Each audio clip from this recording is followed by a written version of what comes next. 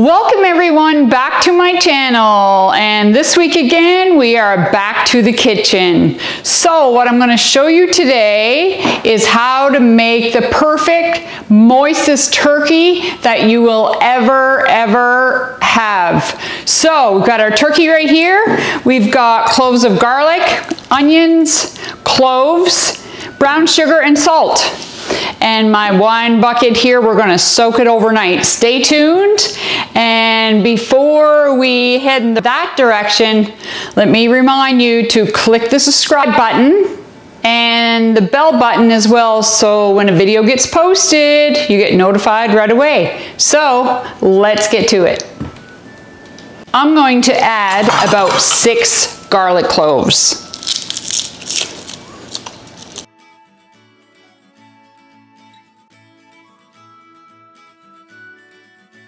So my garlic cloves are all ready, as you can see. What I'd like to do is squish them under my knife and just give them a little chop. They don't have to be super fine, like as if you were doing a stir fry and such, because it's going to be soaking. All that flavor is going to go. There's our garlic. And now what I have here also is, as you can see, 4 small onions. And this brine that we're making for the turkey will do all of that. There you go. I just cut mine in half, seeing they're so small. You can cut them up more fine if you want. But for me, I'll actually quarter them. One more cut. Into your brining bucket. That one's pretty small. Just throw it in as is. Just like that. And the next thing we are going to add is 1 cup of brown sugar. Once you try this recipe, let me guarantee you, you'll always try it. There we go. That's about 1 cup right here of brown sugar. And salt. 1/2 cup of salt. You might think it's a lot, but it's really not a lot, because this bucket's going to be filled up about halfway. Numerous times before, folks. There we go. It's just that easy. And our last ingredient here, cloves. 1 tablespoon of cloves. Smells like Christmas. So that's it for our ingredients. There you go. That's all you need. Just gotta add the turkey and water. And that'll be it. Give it a stir. It's a good idea anyway. Give it a stir just to make sure that your sugar and your cloves and all that goodness, smells delicious. Gotta say, I never thought I'd say this about onions and garlic, but it's the cloves. That's what smells delicious. There you go. As you can see right here, we've got it just a pinch above halfway. So now we're going to go back to our turkey here. See if there's any surprises in the back of this guy. Oh yes. And like I gotta say, that's not my favorite part here, but I do enjoy every bit of that.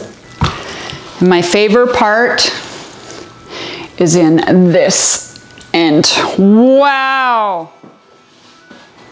This fat can go. My favorite parts, I kid you not, the turkey neck and the heart. Delicious. While the turkey is cooking, this clearly gets cooked first. And I'll be having this before it's finished cooking. There's our liver. Unlike the deer liver, I'm not taking a bite of this one, sorry. There goes the liver. Ooh, there's a big heart. Wow, that's one of the biggest hearts I've seen in any of the turkeys that I've gotten. That is huge. My favorite turkey necks. There, that is pretty much it. And in the turkey's gonna go. Can hold on, most of them, I think nowadays they have these plastic hooks here that you leave on while it's cooking. Just keeps the turkey kind of together. And as you can see, the turkey is totally covered in the brine here. So I'll be leaving you here with this to set overnight, and I'll see you in the morning.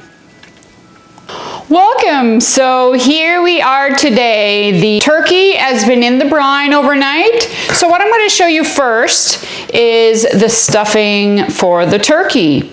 So all I have here, you can use your own judgment with the size of turkey you have. I have all the bread crumbled up here so it's nice and small. You don't need it super tiny, and there's even some pieces in here that are this size, so it doesn't matter a whole lot. And right here I have about 3 small onions, so we're going to throw this into the breadcrumbs. And sugar, yes, I did say sugar. We're going to add about 2 tablespoons of sugar. Then I put in usually just about 2 teaspoons of salt. There's the salt. And actually not your last ingredient, but your next ingredient, because the last ingredient will be your butter. So the next ingredient that gives it all the flavor, that will be your summer savory. So we have 1 tablespoon here, and just because the amount of stuffing that I have here, I'm going to add another tablespoon of summer savory. So then you're going to take it and just mix it all together, which literally takes a few seconds, and then we're going to add the butter. About 1/2 cup of butter. And again, you can judge all on your own about the amount of butter. The main thing is to be sure that with the butter that's in your stuffing, that it somewhat holds together. So right now I'm going to show you exactly how the stuffing should look. And I'm going to show you as well what I meant by holding together, how it should look. If you squeeze it really hard into a ball, and it's like this, but you can break it apart super easy. That's the texture that you're looking for your stuffing. Now that our stuffing is done, I'm not sure if you can see behind me here, I have the stove preheating to 400. So in the beginning, before you put your turkey in your oven, preheat it to 400. And for the first 20 minutes, your turkey is going to go in your oven for about 20 minutes, just so you get that nice, crisp skin on the top of your turkey, so that it keeps the moisture in. That's what it's all about for your turkey. Just make sure you put it in on 400 for 20 minutes. So right here, folks, and the reason behind having your stuffing somewhat moldable, because trying to put crumbs, see I have like a small snowball right here. It's so much easier to put the stuffing into your turkey. So when you're stuffing your turkey, I like to actually take my fist like this and push it in as far as you can get, because the more stuffing in this turkey, the more stuffing you have. And this stuffing is a favorite of mine. There we go. One more thing before. I like to put my hands underneath the skin here so that I can make enough room to spread butter all over this turkey breast. Because as you know, the dark meat usually is pretty juicy, but you want to get some butter on those turkey breasts to keep them nice and juicy. Just take a stick of butter. I usually just break it in half. There we go. 2 little cubes of butter on that side. Another one there. Just kind of put it around and then right on the very top. One right here and another right under there. You can actually see the cubes of butter right there. It'll sit. And the next thing, folks, what I'm going to do, I'm going to drizzle about 1/4 of a cup of butter over this. There we go. About 1/4 cup of butter on the outside. There you have it. So the last thing, well, first of all, do not add salt. You soaked it in your brine, so that's got enough salt. You don't want to add more salt. And there is also salt in the stuffing, so that is fine there, no salt. So the last thing we have to do is add about 3 inches of water to your roasting pan. So that's what I'm about to do. I'm gonna add it, so when I look at the side here, I can see about 3 inches of water. So that's about it. When you first put your turkey in, don't forget 400 for 20 minutes. Do not put your cover on. The cover goes on. Want that skin to get nice and crisp, holding the moisture with all that butter that you just seen me put in there, those little squares of butter. So 20 minutes, 400, no cover. In she goes. All right, 400, in she goes. No cover. Wow, this turkey is heavy, I really gotta say. And she is preheated to 400, so we'll see you back in 20 minutes. This is what you're looking for with your cover off and your oven on 400. Just like I had mentioned earlier, you want that crisp. Oh, look at that. It looks great already. So what you want is this nice, thin, crisp layer on your turkey so it holds the moisture, like I said. So now we're going to, the oven is down to 350, so we're going to put the cover on. Cover goes on after you get to this point with your turkey. And just like this turkey, where it's so big, it actually barely goes on, but sitting like this is just fine because the moisture is going to stay inside the pan, so that's good. There we go. Just like that.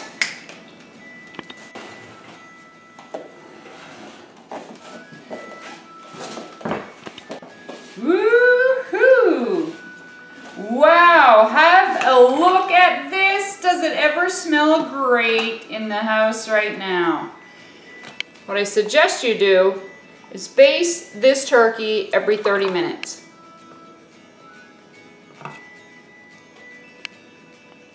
Gotta say, smells delicious. I cannot wait for another hour or so I can enjoy the turkey neck, which I'll baste, and also the heart and the liver. There you go, it's just that easy. Not much work, easy recipe. So, every 30 minutes. Back to the oven.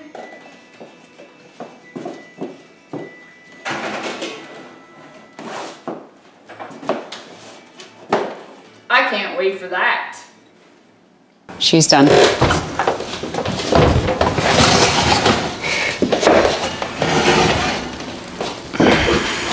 The reveal. Wow, would you have a look at that? And I gotta say, it certainly smells delicious. And now, I am going to have the neck. Ooh, there's some of the liver. Another thing I should mention, once you lift your drumsticks right here, one of the drumsticks, and they're pretty much ready to fall off, you know your turkey's done. And with the brining that you do, even if you cooked it over just a tad, then it's still gonna be juicy because it's been brined. But this is a good way to tell it's done. Either side of these are ready to fall off. Crispy skin, gotta like it. And after just tasting the skin on the turkey, I gotta say the flavor of the cloves and the garlic and everything that was in the brine with is definitely, the flavor is all there. So I'll leave you with this. I'm gonna enjoy the heart, the liver, and the neck. Click that bell button for the next video, and I'll see you in the next video. Happy holidays, Merry Christmas.